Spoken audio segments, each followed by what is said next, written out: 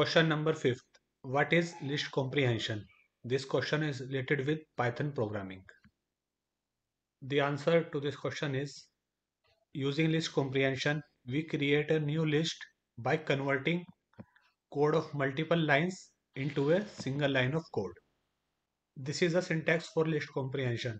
First of all, we have to write the expression, then we have to use the for keyword from for loop, then we have variable or you can say item, then we have in keyword and iterable, and at last we have if condition, and we can have more than one if condition also. You can also mention these 2 points here, that first is passing the if condition or conditions is optional here, and second is the list comprehension is mostly used as compared to the set comprehension and dictionary comprehension in Python. Let's do some example to understand this. Suppose I have to create a list of some numbers from 0 to 9 using for loop. So how can I do? For I in range 10 and print I. This syntax will print 0 to 9 as you all know using for loop. Now I can convert these two lines of code in a single line of code using list comprehension. And the syntax will be our, first of all we have to pass our expression. Our expression here will be our variable I. Then we have to use for keyword for. Then we have to write the variable. Our variable is I here, and then we have to use the in keyword in, and we have to write the iterable, and the iterable here will be this range 10. So we will write here this. So this is a simple syntax of list comprehension. To get the output in the form of list, we have to pass square brackets in the starting as well as at the end. And if we save this in a variable a, and after printing a, you will see that we are getting the same output 0 to 9, and the output now is in the form of a list. So this is a simple example of list comprehension. In this example, we haven't used any condition here because passing the if condition is optional. Now we will do second example where we will pass some condition. Again using for loop, I will print numbers 0 to 20, and the condition will be we will print those number only which are divisible by 4. So first of all we will do this using for loop for I in range 20.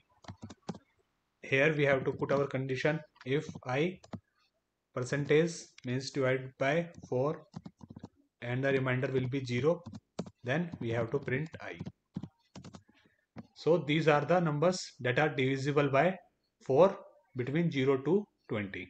Now we can also convert these line of codes into a single line using the list comprehension. And as per our syntax, first of all we have to pass our expression. Our expression here will be our variable name only I. Then we have to use for keyword for, then our variable I, and then we have to use in, and after in we have to pass the iterable. Here our iterable is range 20. Okay, as you all know, I told you we have to pass the square brackets to get the output in the form of list.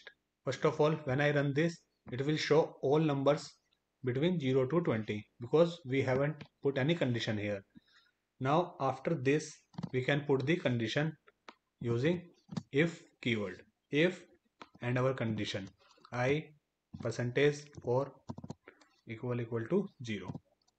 And when I run this, you can see it will print only those numbers that are divisible by 4 in the form of a list.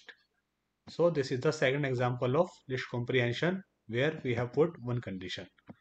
Now we can also put more than one condition here. Suppose I will take this example only, here paste, and I have to put second condition here, and our second condition will be we have to get the numbers that are less than 10. So our first condition will be the number will be divisible by 4, and our second condition will be that the number will also be less than 10.